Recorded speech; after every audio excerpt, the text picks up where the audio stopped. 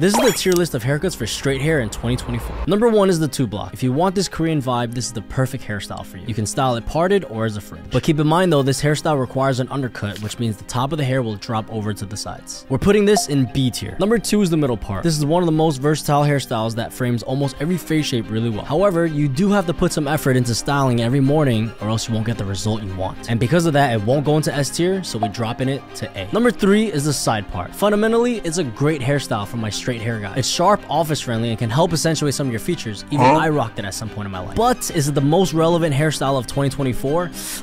Definitely not, so we're gonna drop it to a D. Number 4, the modern mullet. Like the name says, the modern touch of this mullet lets you have that edginess while keeping it subtle. Pair this with a skin taper as low or as high as you prefer. But keep in mind though, this hairstyle requires your face to have a little bit more angles to really pull it off. So for that, the modern mullet gets a B in my books. Follow for part 2.